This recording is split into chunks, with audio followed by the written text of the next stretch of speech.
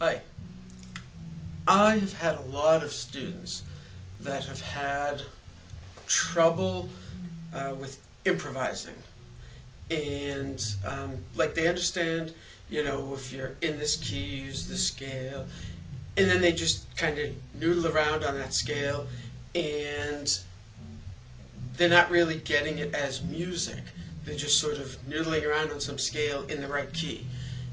So I always try to break it down to you really need to know the notes that go with the chords that you're playing.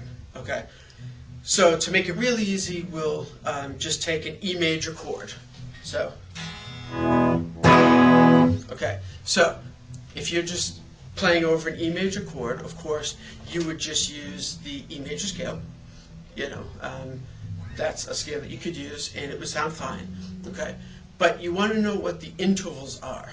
So then it starts to become this like really daunting task where, okay, so you know the notes on the neck, which hopefully you all do.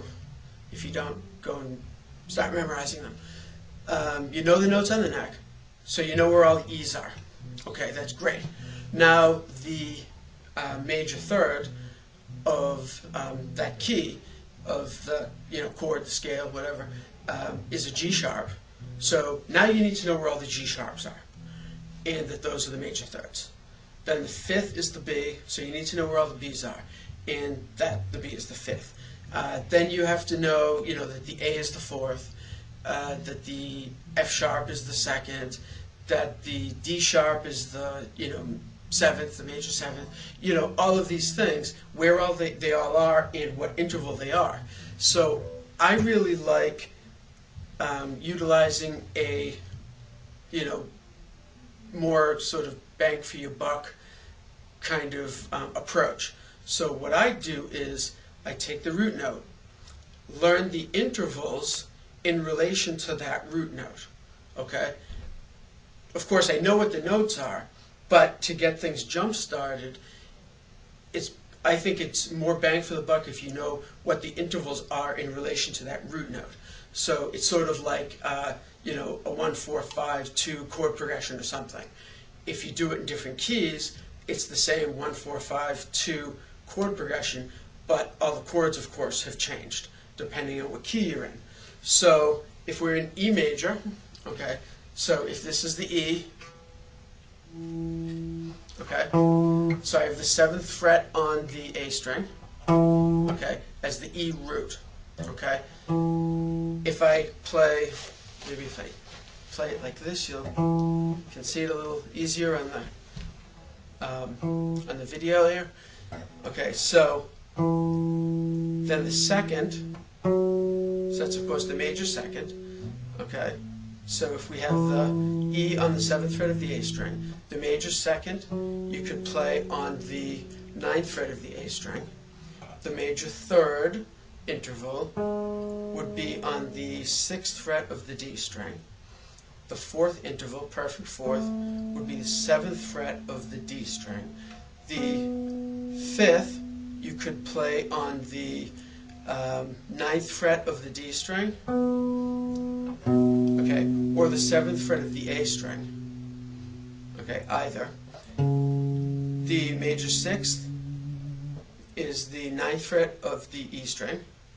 The major 7th is the 6th fret of the A string. And then the 7th fret of the A string right back to the root again. Okay, so we end up with root, 2nd, 3rd, and they're all major or perfect intervals because we're in E major. So root, 2nd, 3rd, 4th, 5th, 6th, 7th, root again. Okay? Or, if you put the 5th down to there, whatever. Okay? So what this does is it gives you the root note here, okay, and then going 1 fret backwards or 2 frets up and on 2 adjacent strings. So that little like rectangle of real estate gives you all the intervals for all of the notes in the key of E major. Okay? So if you memorize that little bit, okay, and then we move, say, the E to this E here, so the 14th fret of the D string. 1, 2, 3, 4, 5, 6, 7, 8. Okay, so that's the intervals again. If we move it to, say, the 9th fret of the G, okay, now the top two strings are off a fret. Okay, they're tuned a fret lower than the pattern, goes starting on the thickest string. So they're tuned one fret lower, so you need to play everything one fret higher. Okay, so it's still the exact same pattern though, you just have to shift. In this case, we're only going to use the B string. So, and then instead of there, which is where we were with the other pattern, is now there would be the third, the major third.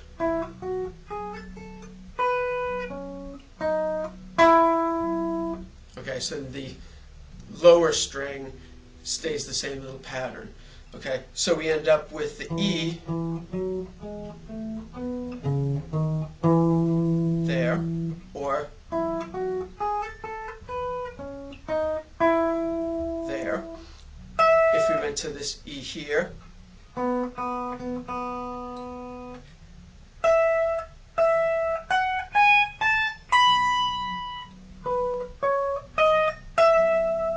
so in this case, I'm on the B string, so when I go down to the G, I need to move that little pattern one fret lower, because the top two strings are one fret higher. So it's just that sort of like little, sort of little, jig in the tuning of the guitar. So hopefully that makes sense. So then all you need to know is just all the E root notes, and then you have all the intervals with that little pattern. So if you were to, say, take the guitar neck and mark off all of the E's, and then mark off all of those little patterns all the way up and down the neck, you would end up with every single possible note you could play for the key of E major. Okay? And since you know that little pattern, very simple little, rectangular block of guitar real estate, you know what all of the intervals are all up and down the neck, without necessarily needing to know all the 7 notes of E major and what each note is in relation to the root note, the interval, that it is from the root note. You don't need to know any of that. You just need to know that little, block.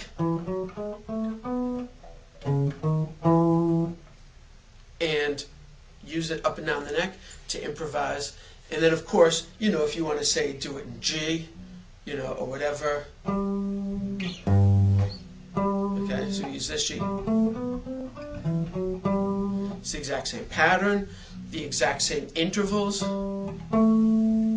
That note there is still the major second, that note's the major third, that note's the perfect fourth, perfect fifth, major sixth, major seventh, and we're back to the root again.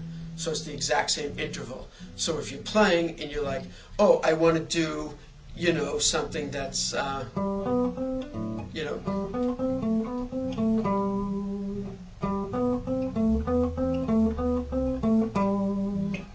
if we're in E major,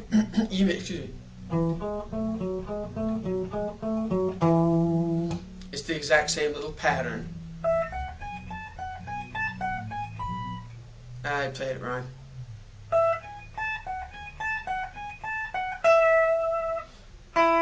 Wherever, it's the exact same intervals, the exact same pattern for your fingers and everything.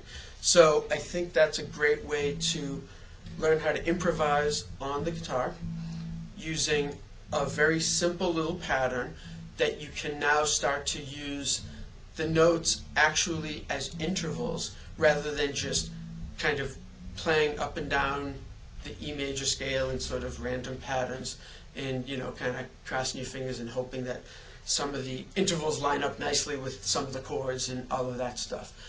So hopefully this helps somebody, and check out my other videos and subscribe and share and do all of that stuff. I always forget to add all that stuff into these videos. Darn it. So I added into this one. But hopefully this helps. So enjoy. Rock on.